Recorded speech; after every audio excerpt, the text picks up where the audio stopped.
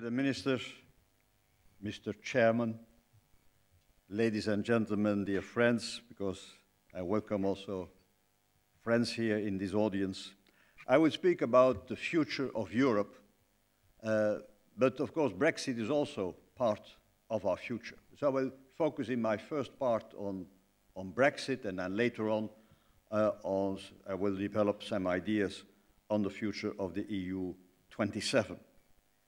Ladies and gentlemen, it's not surprising when I say that Brexit is full of surprises. The result was a surprise, even for the leavers, and for me and many others it was a sad surprise. No longer was the Union an irreversible project. It was established to create irreversible economic and political bonds for the sake of an everlasting peace. And the Union embodied values, and the most important of all, peace. The Union was and is much more than an economic added value. The Union is not an aim in itself. It is a peace project. And Brexit has national sovereignty as a goal in itself. If the Union falls apart, peace is not guaranteed in none of the countries of the European Union. It's a sad thing that the Brexit debate is mainly about trade and the future of the London city. Much more is at stake. And it was a happy surprise, again surprise, that the support for the EU membership among the citizens of the 27 increased dramatically after Brexit. I heard at noon that the approval rate for the European Union in Ireland is 84%, almost a Stalinistic score. For a large majority of them, Brexit was not a template. It would add, for most of our citizens of the EU 27, it would add instability to an already unstable world. The European Union had become part of our DNA, even if we lack enthusiasm. And for young people, a return to the old world of borders and national currencies seemed unworldly. And many Brits thought that the Brexit was the beginning of the end of the Union, the start of the unraveling process. This was not the case at all. It was the first in a long series of miscalculations. Another surprise was the unity of the 27 during the separation talks. Actually, we surprised ourselves. Britain is negotiating with a bloc, an entity that speaks with one voice. Remember the famous word of Kissinger? Yes, this time you can call Brussels. There's somebody who's taking the phone and can speak on behalf of the 27. Britain speaks with many voices, and the United Kingdom is not so united anymore. It is obvious that in the talks on the future relationship, the Union has to work hard to keep that united position. But we are used to compromise. The Union is based on compromise. Look at the United States today, which is falling apart in two aggressively opposed groups where compromises are not possible anymore. Our British friends were surprised about this, of their negotiating position, actually a weak position. The main reason is that the UK is economically much more dependent on the EU 27 and vice versa. 45% of UK exports go to the EU 27, while only 8% of the EU exports go to the UK. The European Union also remains the biggest single market in the world, even after Brexit. The euro is the second currency in the world. And our economies, the economies of the Eurozone, are doing well and are creating 8 million jobs since 2014. The 27 are negotiating with self-confidence and in a spirit of unity. And therefore, it is not a surprise that Britain have accepted the EU's proposals on the status of their citizens in the UK and on the divorce bill. By the way, the EU proposals weren't extravagant at all. From day one, after the referendum, it was clear that an arrangement was needed to cover the period between Brexit, 29th of March 2019, and an agreement on the future relationship, mainly a free trade agreement, or that is one of the assumptions. Now, it is clear that there is no alternative than to stay in the single market and in the customs union during the transition. Negotiating a bespoke transitional arrangement could be as difficult as discussing, for instance, a free trade agreement. 2 years will even be short to negotiate a free trade agreement, but we always can prolong the period of transition. All this was known in advance. It took time to acknowledge reality. The British position is also affected by the breakdown of the special relationship with the United States. The policy differences with the American presidents were and are huge. And the most striking example is trade. The UK wants to become the champion of free trade at the moment that the Americans are protectionists. And at the same time, the European Union finalized a trade deal with Japan, the biggest ever trade deal in the history of the European Union. And other free trade agreements are in the pipeline. Never forget, nevertheless, that free trade agreements are mainly about goods, but the British industry is relatively half as important as those of many European countries. It remains a paradox that Britain is eager to conclude trade deals with non-European countries, whilst it is leaving free access to its biggest market. But it's not the only paradox. What is also surprising is that exports to the EU 27 require compliance with the European norms and standards, also in the framework of a free trade agreement. You have to comply with our norms and our standards. But the rhetoric is about regaining control and establishing their own standards. Regarding our future definitive relationship, there are two options for Britain. Either staying in the single market and the customs union, or agreeing on a free trade agreement. The first option is economically less destabilizing, but makes Britain dependent on external decisions. The second one is in any case worse than the first one, especially, but not only, especially for the City of London, which is losing its passporting rights to work and to operate on the European continent. The first choice is difficult for the leavers, and I doubt if there is a majority for option 2, a free trade agreement, if there is a majority in Westminster, precisely because the British people would be worse off. For Ireland and the European Union, there is, on top of this, a difficulty with option 2. Avoiding a hard border is a major hurdle to take. My assessment is there is actually only very limited leeway for compromise. Let us wait and see. Is Brexit reversible? Ladies and gentlemen, nothing in life is irreversible. Nothing in life. One can regret the first decision at any time and change one's mind. The most rational decision is to opt for more prosperity and more power. When you lose both, there will be a backlash sooner or later.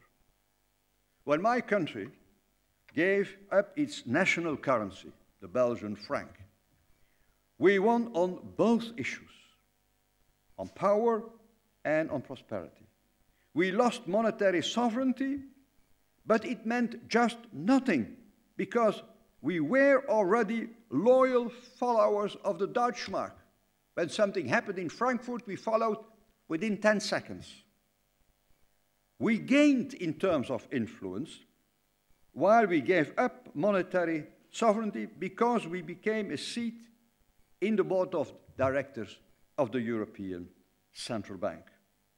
What we perceive as reality is not necessarily real.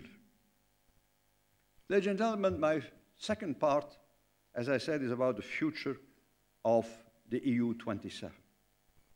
The challenge now, and I come back on this issue later on, the challenge now is to decide on a stronger Eurozone and a stronger Schengen area, out of the context of a crisis.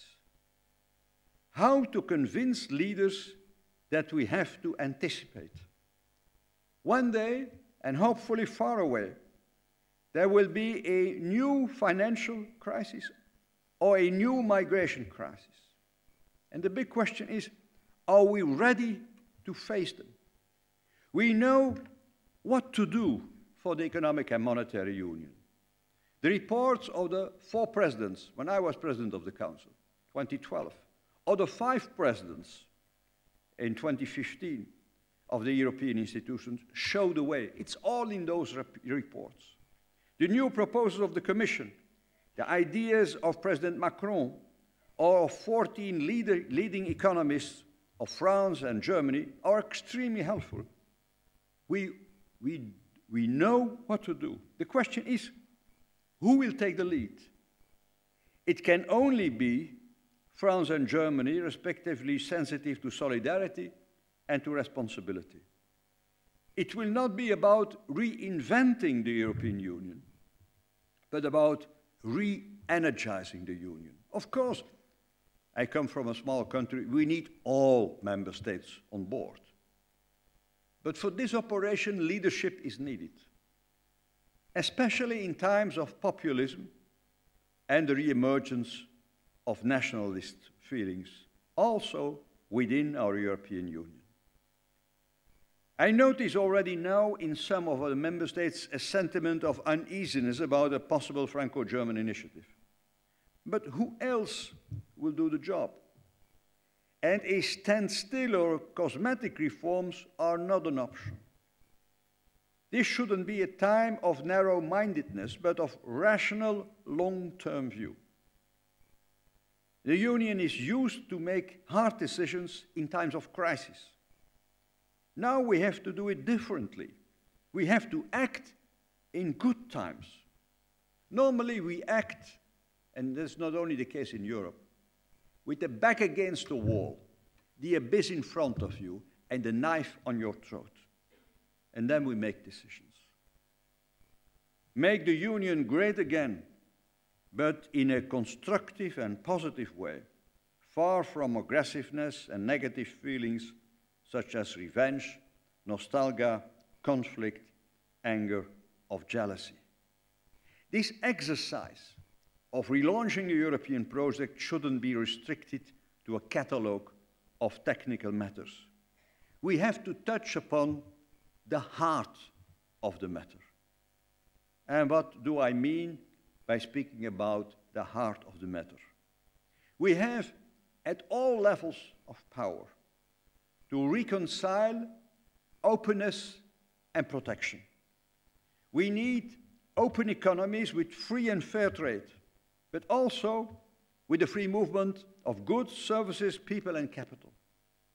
We need open societies accepting minorities in a tolerant way, integrating newcomers whilst safeguarding our borders. We need open democracies with respect of pluralism and the rule of law, also within our union, gender equality, the separation of church and state, the freedom of speech and of religion. These are the characteristics of our openness. And we need also protection. We need protection against unemployment, insecure jobs, huge inequalities, climate change, uncontrolled migration, social, commercial and tax dumping, terrorism, violence, corruption and fraud. if people are not well protected, they choose protectionism, tribalism, and nationalism. Every state has to protect its people without falling back on itself. Ladies and gentlemen, we have to create a space and a place, openness and protection. We have to reconcile the web people, openness, and the wall people, those who want to be much more protected. The movers and those who stay at home. Those from nowhere and those from somewhere. If that message can't be conveyed to European citizens, the Franco-German initiative and the conclusions of the European Council have failed. The answer to many of those challenges will be more European cooperation and more European integration, not less. But this is the result of the search for this compromise between openness and protection. It is not an a priori position of a pro-European. I repeat, this balance has to be found also at a national level and a regional level as well. And look at the United States. They are facing the same kind of problems as the European Union and its member states, such as migration, terrorism, inequalities, free and fair trade, and security, insecurity of jobs, etc. The current answer is populistic, more closedness than openness. America was great when it was open. It's a real paradox. There are differences, of course, between the European Union and the United States. A qualitative difference is the high degree of inequalities of income in the States, which has dramatically increased since the 80s, with wages lagging systematically and in a substantial way lagging productivity. One has the same trend, by the way, to rising inequalities in Russia and in China, but not in the good old European Union, at least not within our member states. There are a few exceptions, especially in those member states where unemployment has risen strongly during the Eurozone crisis. In Western Europe, populism is the answer to uncontrolled migration. In Southern Europe, it is the answer to unemployment. And in the Anglo-Saxon world, it is the answer to inequality. A few words about populism. Populism can impact the economy via different channels. Populist parties are on the right when it comes to migration and identity issues. But those parties are on the defensive side regarding socio-economic matters. And this is the case everywhere in Europe. On the latter, on socio-economic matters, those parties are opposed to structural reforms in the labor market, in pension and so on, and they are opposed to fiscal consolidation. A populist wants to become or to remain popular. Populism contributes to the fragmentation of the political landscape. At the moment, in the European Union, in this moment, there are several countries with minority governments, making a stable and long-term policy much more difficult. Some are successful, but it is much more difficult. Populist parties are by nature anti-European, although they are accepting more and more the fact the EU exists. Why? Because after Brexit, after Trump, and after Putin, the Europeans are opposed to exits.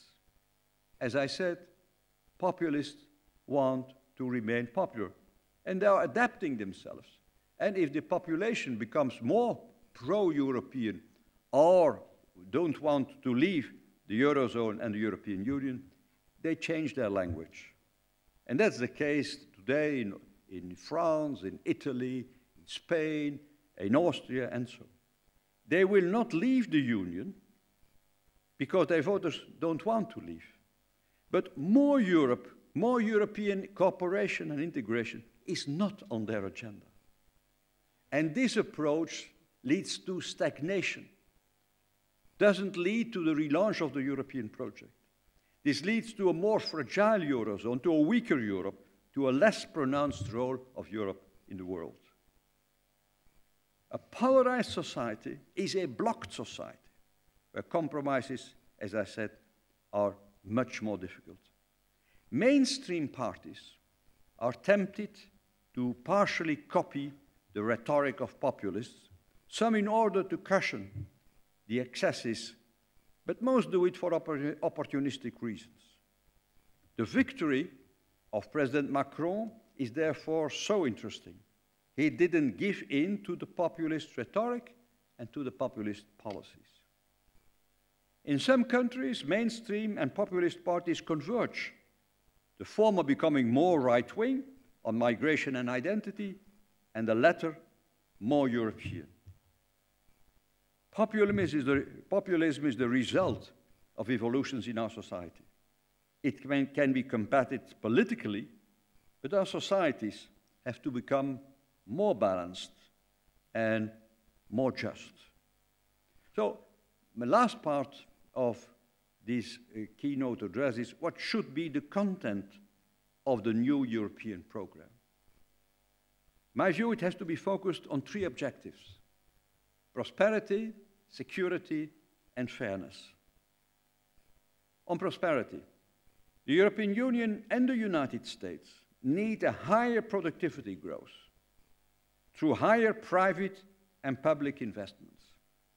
Improving the business climate is first and foremost a job of the member states.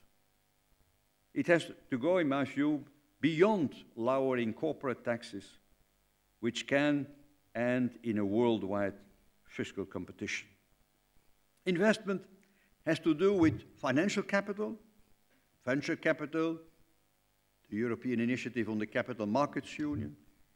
It has to do with human capital, education, formation, the war on talents, and it has to do with physical capital, or financial, human, and physical capital.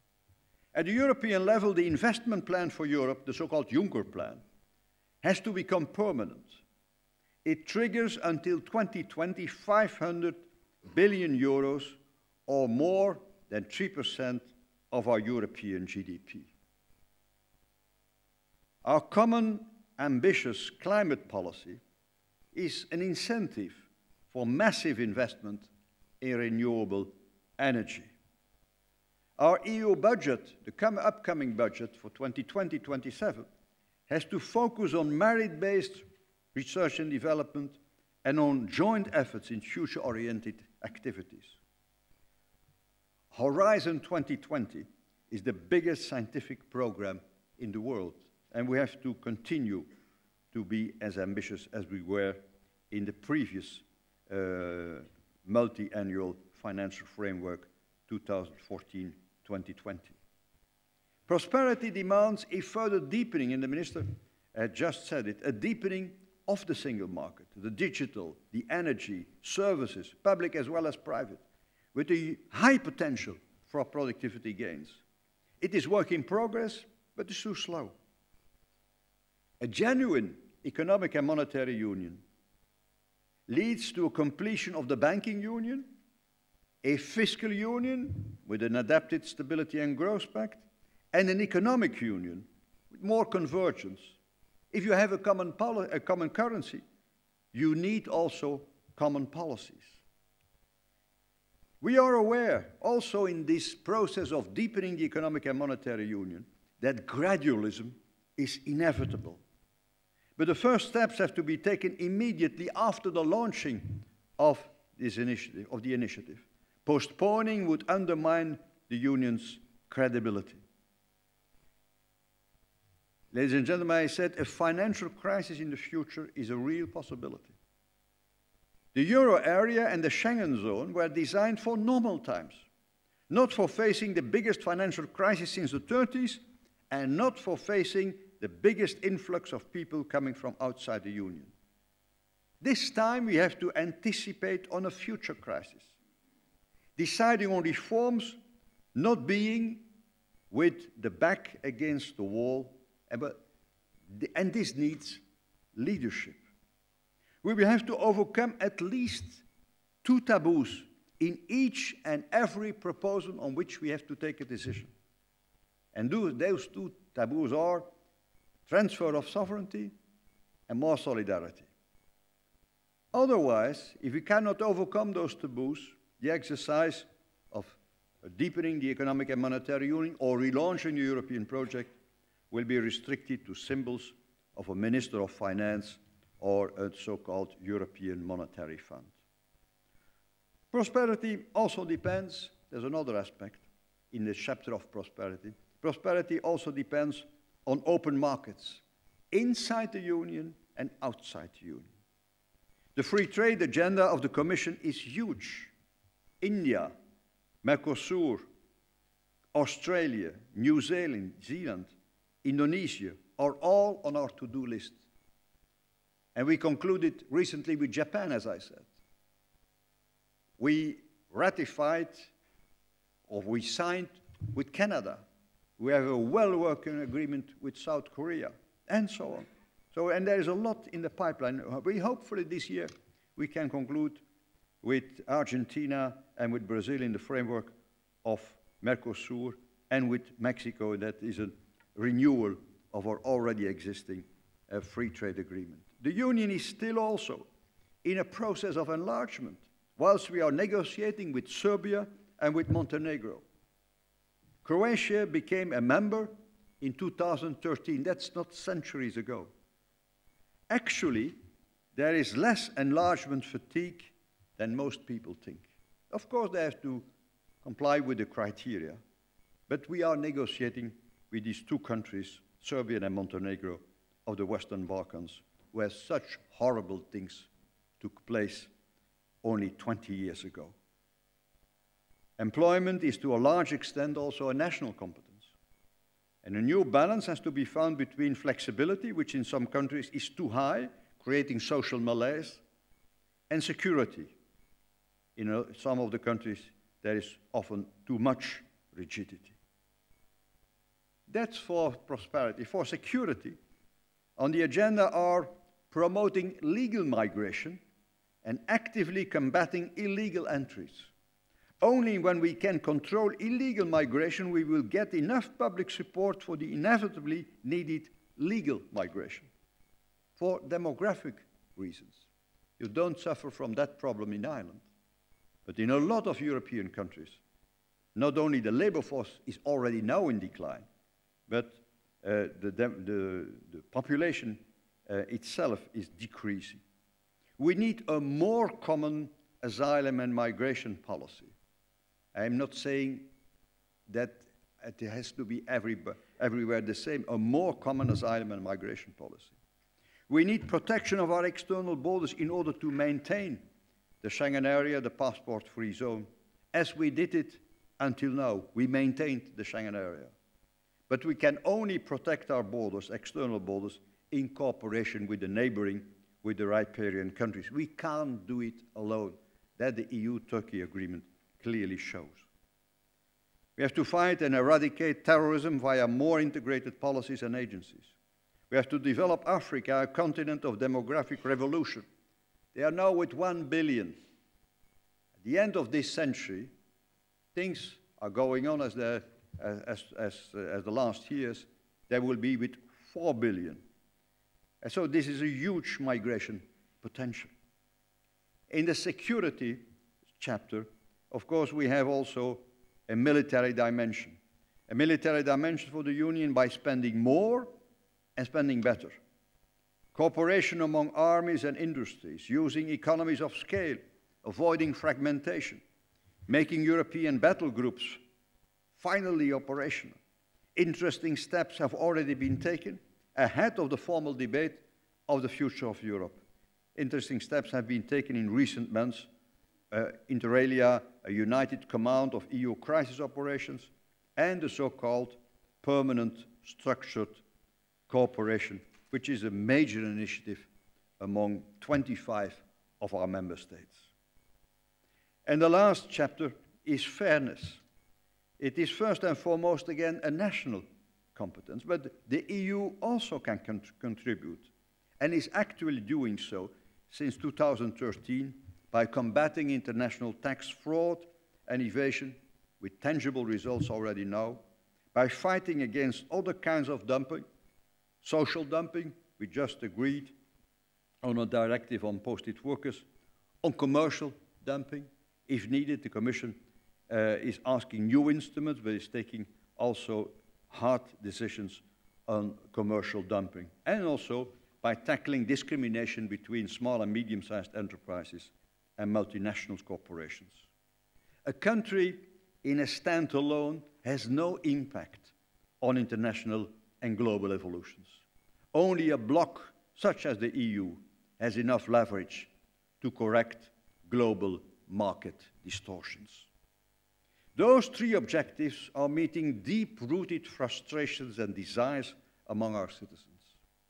It is a joint effort of the 27, not only an effort made by the Brussels institutions, but some member states are already more integrated than others. Some are in the Eurozone, some are in the Schengen area, some are in both. So there is already now a multi-speed. Countries shouldn't hinder others to integrate further and in more domains. The instruments for the purpose are foreseen in the treaties. It's called enhanced cooperation or permanent structured cooperation in defense. In any case, every member state must have the possibility to join the vanguard later on.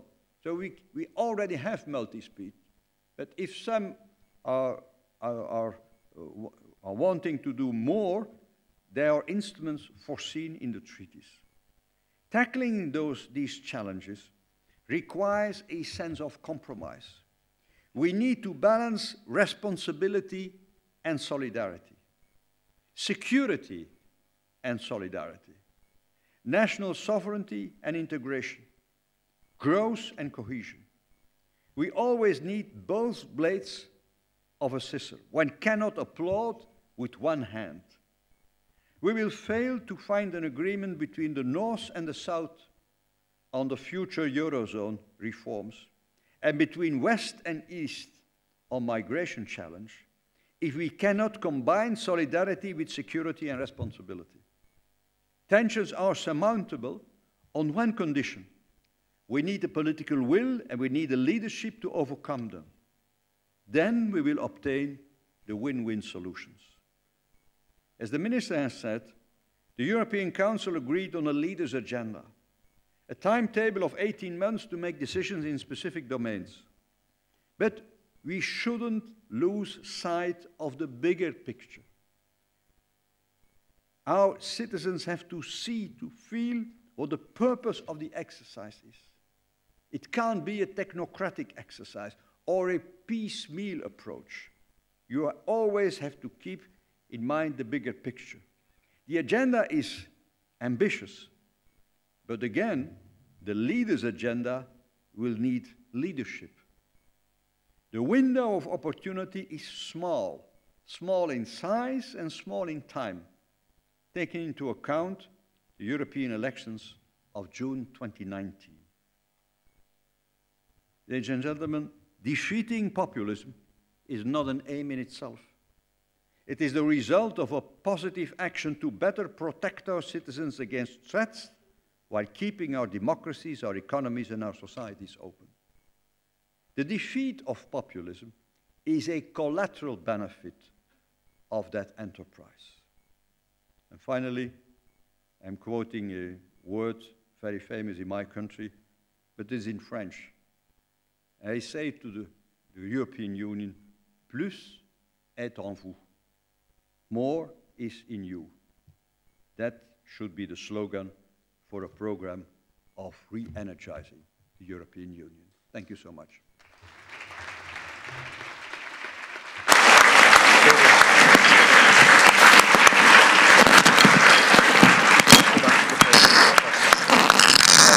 Thank you very much, Mr. Van Rompuy. It's a very broad canvas, and the Minister set it up very nicely. Brexit means Brexit.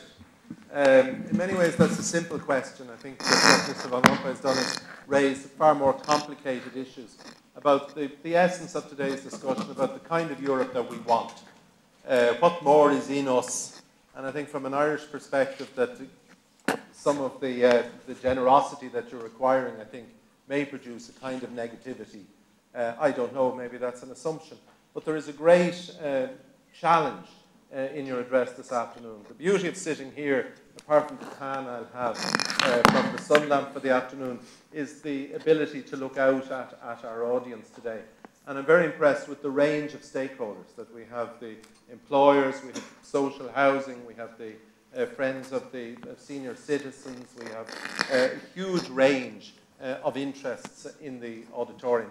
We have time to engage with Mr. Van Rompuy about those big questions that he raised. So I'd like to open this discussion to the floor to untease what more is in us, where do we want to go, and specifically to take great advantage of his insights and experience on this occasion. So again, just as this morning, again, if people want to see, if they raise their hand, we have student ambassadors in the room, and again, when you begin to speak, to identify yourself at the outset.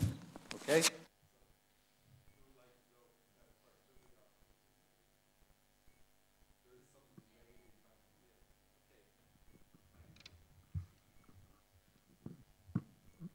Yeah, Mike Malloy. I worked for Blair Brand, Miliband, and actually at the EU, the UN, and on the Stronger In campaign. So I can give you a few insights from Stronger In. The big concern I have over the past couple of years is the loss of collective memory in terms of peace and security. As those that fought in the world wars die out, that challenge of how we keep that collective memory alive, because particularly one of the challenges we had during the Stronger In campaign, you know, David Cameron gave a big speech about, you know, peace and security, and he got derided. Oh, he's automatically saying there's going to be World War III. Whereas, you know, as everyone's been saying this morning, it is a real concern that without the EU, European peace and security is in great jeopardy. And one of the reasons why we have to be so strong and so united in the negotiations as an EU 27, and something I think that the Tories don't get in London and so on, is that peace and security is at the core. So how do we, you know, as a young person, how do we ensure that we keep that collective memory alive? Like my former boss, Tony Blair, was instrumental in Holocaust Remembrance Day, and you know, that's remembered on the day now, but when it started, there were big TV events, there was big commemoration.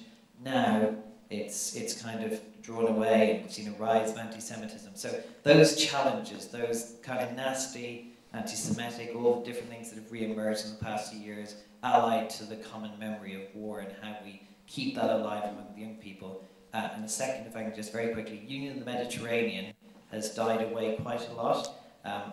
You know, the Mediterranean is our front door. How can we rejuvenate that? Because whether it's climate change, whether it's migration, whether it's terrorism, so many of the challenges we as Europeans face come from the Mediterranean. So maybe thoughts on that. Thank you very much. Yes, please. I said that the European Union is much more than just an economic project. That was my point. And it started as a peace project. And we shouldn't restrict the defense and even more than defense of the European Union to only jobs, how important they are, or to money in general. And the debate and I said it also, the debate on Brexit is at the end a debate about common market and free trade agreement. And we started, especially in Western Europe, in a different way. We started as a peace project. And I know, of course, the longer that we are accustomed to peace, the less this is considered as a real argument. The irony of the situation is that there is no country where the war, and especially the First World War, is so commemorated also by young people, also by children, as in the UK. You know that the battlefield in the First World War was mainly in Flanders, in Belgium, in my country. And thousands of British school kids come each day to look, to be on the Meenen Gate and to mourn. A lot of them are even crying about what happened more than 100 years ago. So there is no country where the war is so present in the hearts and the minds as in the UK. The strange thing is that the older generation voted for the Leave and the younger generation voted for the Remain. Those who experienced the war, or just after the war, my generation, but they had a fresh memory from their parents and grandparents. They knew what the war was, and we say that the European Union is safeguarding peace, but it's just the opposite what happened. So in my country, and now I'm speaking about the Belgians, the commemoration of the First World War was a huge popular success. So it's often underestimated who all this entered in our collective memory, even if we aren't raising it every day. So we have to speak about peace. And of course, if we have a period of 70 years of peace, we take it for granted. But I'm not sure that you shouldn't take it for granted. I take a very delicate example. You know, in the migration crisis, at a certain moment there was a tension between Italy and Austria. Because the Austrians had the feeling that migrants coming from the Mediterranean were sent to their country. And they threatened to close the Brenner Pass. They didn't. We are all in the European Union, so we've tried to find a solution. Imagine that you are without the framework of the European Union. In any case, you would have had the migration coming from the war zones. And then you have that kind of problem. I'm not sure this and other problems would have been solved peacefully.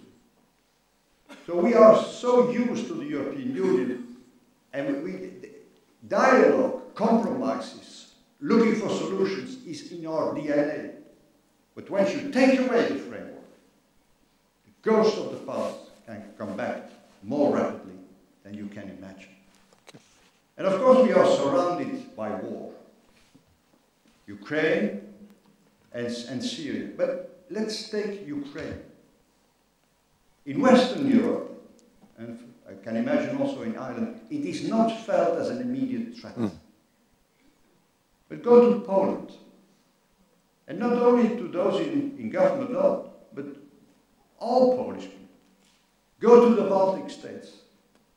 There they are afraid. They will tell you that what happened in Ukraine can happen also in their country. Because they haven't forgotten history, even the recent history. And for them, it is something that is very lively present. And for them, belonging to the European Union is a protection. And even in the crisis of the Eurozone, 2 Baltic states joined the Eurozone. Can you imagine? This is not for monetary reasons. There was no monetary reason. We were in the midst of a gigantic crisis, and the Eurozone could have fallen apart. But they want to be in the Eurozone because they want to be in the core of the European Union. There they are better protected.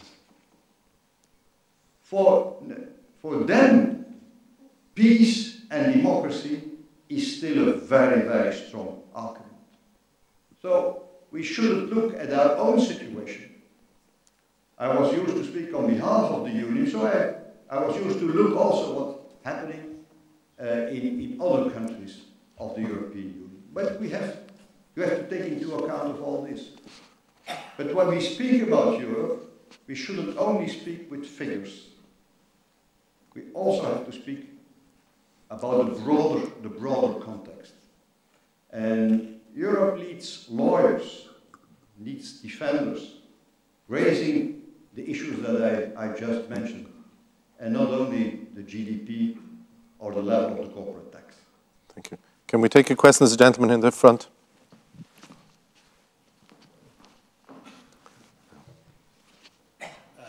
Danny McCoy, head of IBEC. My question is about the future of Europe, Mr. Van Rompuy, and the options that Mr. Juncker has put forward. The first one, carrying on, always seems like the one that's the default position, and so therefore anybody with ambition shouldn't really be for that, should be going down the other options. But in fact, if you look at where Europe is today, and no small part of your own leadership, the really big things that have been done inside this generation, the monetary union, always very complex, in fact, always difficult for societies afterwards, and the great enlargement, and then the global financial crisis. This is not the time for Europe to just carry on. When there's a swagger among the European leaders at Davos at the moment, Europe is actually in a very strong position now from carrying on. So why would we, with great ambitions, want to jump into something as dramatic as the reforms that are being talked about at the moment, particularly given the context of the other part of the discussion, when a G7 country is leaving that bloc? Is carrying on not the most sensible thing to do, and is it not already showing great success? Before you answer that, we have two more before we finish. Yep. Thank you. Because in the good times, you can have that kind of reasoning. Why change it? Never change a winning team. In the bad times, then we are saying, now we have to act. Because we are, as I said, with the back against the wall and so on. I could turn around your argument. In the good times, we have to anticipate. We anticipate on future problems. And then you are more relaxed to do so than in crisis times. But the paradox is that only in crisis time you find the political support to act. And that's what we did also in the crisis of the Eurozone. We strengthened the governance of the Eurozone. We created new instruments. We made it much more stable. The discussion in the international press, more in the Anglo-Saxon world than in the Western European world, was not about the collapse of the Eurozone, that was for sure. The discussion was about the date, before or after Christmas 2012. We celebrated Christmas 2017 in happy circumstances. So we made the Eurozone much more resilient. But I'm convinced, as many others, that if in the far future a new financial crisis happens, I'm not convinced that that the Eurozone is robust enough. So we have, for the very first time in our history, the occasion to anticipate. And as you said, we are not in a much better position now. And that's my main argument, and the argument of most of the leaders. But do we have to reinvent Europe? No. We have to re-energize Europe, to give it more ambition. And not speaking about, let's say, a more federal Europe, or changing the treaties, or whatsoever. But what we have, how can we consolidate it? How can we deepen it? And that's the main objective today. It is not a standstill, but it is not either some kind of a United States of Europe, or as I said, a reinventing Europe. It is more modest, but it's still ambitious. And the reasons there are two reasons. The first is to anticipate a future financial or migration crisis. And the second is that if we can't convince large parts of our societies, confronted with the populist rhetoric, if we can't convince them the added value or the value of the European Union, and if we can't rebalance this openness and this protection, then I'm sure that in 4 or 5 years' time, they come back. They lost the battle in France and in other countries, but they didn't lose the war. And so we have to perform and to show people that we can have less employment, less terrorist attacks, less illegal migration, more fairness, less corruption, especially in some of our member states. So we have to take action so that we can reconcile parts of our society much more with the European project. And that is at stake.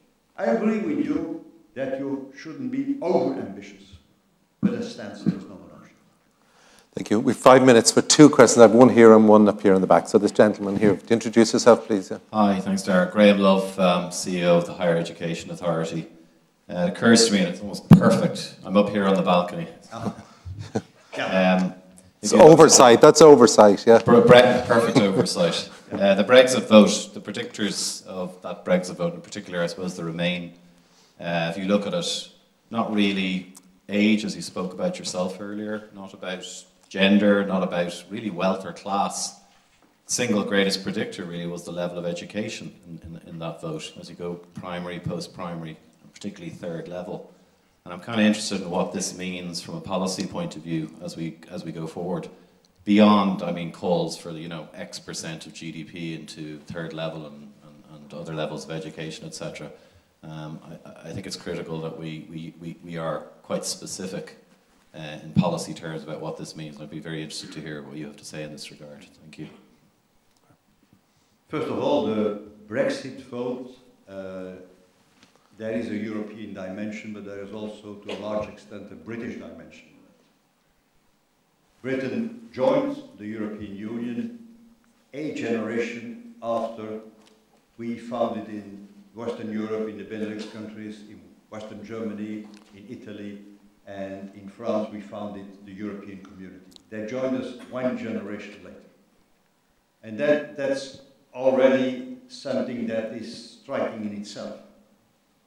Second is, you have 3 pillars in the European Union. You have the common market, you have the common currency, and you have the Schengen area. Britain is only a part of the common market, not of the Eurozone, not of the Schengen area. And that makes also their situation very specific, because they never really were engaged as many other countries were engaged in the European project. Some are even saying that they had a transactional view on Europe. What is the beef for me? What is the added value? They were never as convinced as many other countries about the value of the European Union. So that makes the vote very specific British. It's not a template for others. And that's, and I said also in my speech, that's also part of the miscalculation. They thought that what's happening in Britain is happening all over the place on the European continent. That's not the case at all. Not the case at all. On the contrary, there was a dramatic increase in support for EU membership in Ireland and in the rest of the European Union. So this, you cannot draw conclusions from the British experiment and copy-paste them for the European Union or the rest of the European Union. That's the first part of my answer. The second is, you are absolutely right. The divide between young and old is a real divide. But there is also a divide based on the level of education. And you find also this pattern in other European countries as far as the voting population of populist parties is concerned. That's why, by the way, most populist parties are on the right side, they are right-wing as far as migration and identity is concerned, but they are on the defensive side and protecting, let's say, the acquis, the social acquis, protecting what on social legislation and social security, what exists, not touching upon that, because otherwise they have to confront that part of their electorate. So some are saying those parties are on the right. Yes, they are on the right on migration and identity, but they are actually on the left, even on the far left, on socio-economic matters. So this is really complicated. And that's why, for me, I emphasize this double approach in order to keep our societies, our economies, and our democracies as open as possible. And we fought during decades and centuries for having this. But we can't only maintain this openness when we protect people better. And a part of the public of populist parties belong to those people who want to be better protected. So for me, it is not only a political fight against populism, it is a fight against the roots, the deeper causes of populism. And protection is a key word. President Macron is using that word, and I'm happy that I used that word 3 years ago, but I'm not the father of the word. It was François Mitterrand who said, une Europe qui protège, in a Europe that protects. That's why I emphasize this dimension. And if people in the relaunch of the European project don't see that double approach, then we will miss the point. If it is only about a Eurozone budget, or a Minister of Finance for the Eurozone, or the transformation of the European Stability Mechanism in a European Monetary Fund, interesting, and we have to do a lot of those things, some of them not all. But the heart of the matter is elsewhere. And this is shown in the British referendum, although it is not a template. But this is also very visible when you have a closer look to the populist movement in almost all of our member states. Thank you. I promised the lady that we'd take a question, so just very briefly, please, again, if you introduce yourself. I'm Audrey McCready. I have to state my interest that I used to work for the European Commission for 13 years. My question really, I'm glad you raised the point that you just made, that Europe has to be more than just the Eurozone and ministers for finance or whatever. I think our President this morning really touched on a key issue about what's required to have more guaranteed support from the EU citizen. I and my colleagues, when we worked in the Commission, often felt divided from our own leaders and could empathise a lot with European citizens outside the walls of the institution who also felt very divided from them.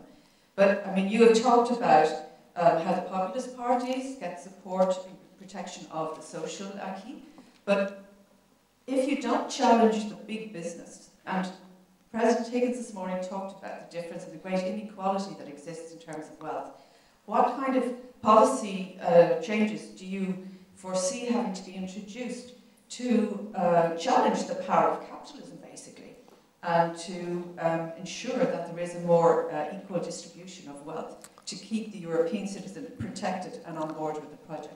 Okay, I'm sorry, just 2 minutes to address the huge issue. Go on. I'm getting you off the hook. 2 minutes. I am not as long as your president, but I'm not president.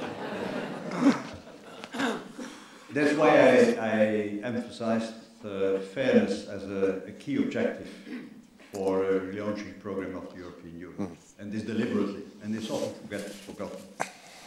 And of course, a lot can be done at the level of the member states. Social security, taxation, and so on. And you can see when you look at what we call in technical terms the Gini coefficient, with measuring the degree of equality and inequality. It depends on national policies. And we see the huge differences between Europe, I'm speaking now very general terms, and the United States. It has to do with the concept of society. It has to do with policies. And the degree of inequality is huge between, on average, Europe and on average, the United States. So it depends on really what's the policies conducted at the level of our member states. When you look to inequalities, then you have to see that in a lot of our European member states, equality hasn't dramatically increased, not even in the last 10 years, with the exception of some of the countries under heavy pressure. In my country, in France and in the Netherlands, inequality decreased even the last decade. And we are not performing worse than other countries. So again, it has a huge national dimension in tackling inequalities. But there is also a European dimension. And that's why I was mentioning the fight against tax evasion and tax fraud. We took initiatives.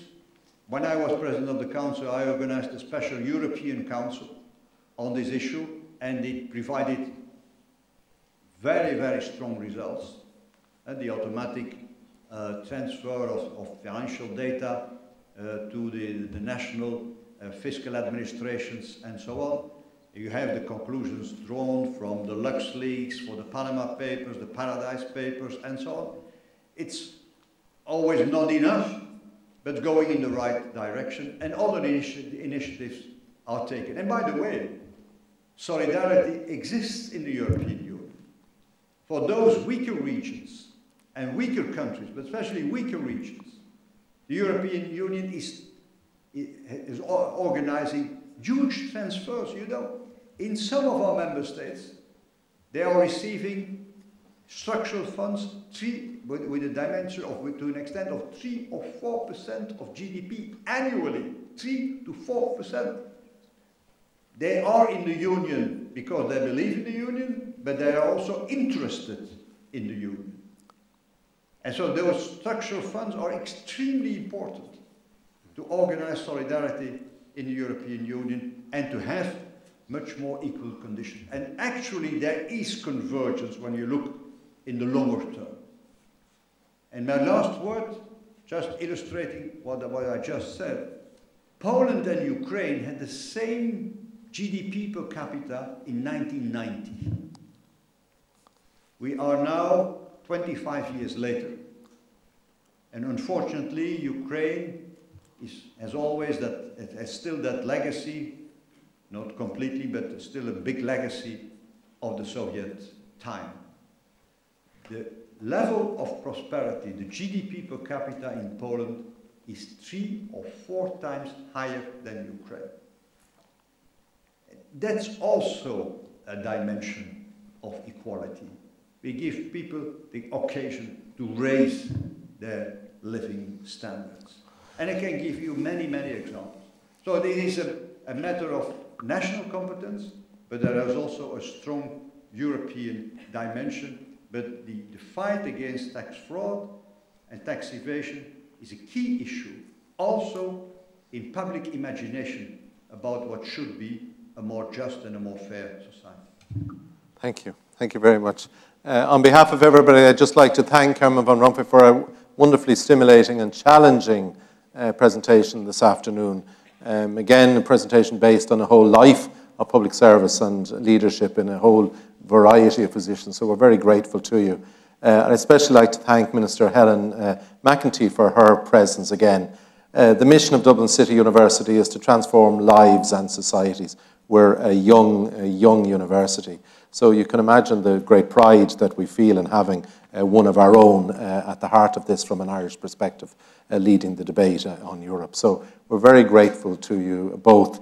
Now I will hand over to Derval MacDonald again from the Independent Newspaper Group, who will chair the next session. So thank you very much.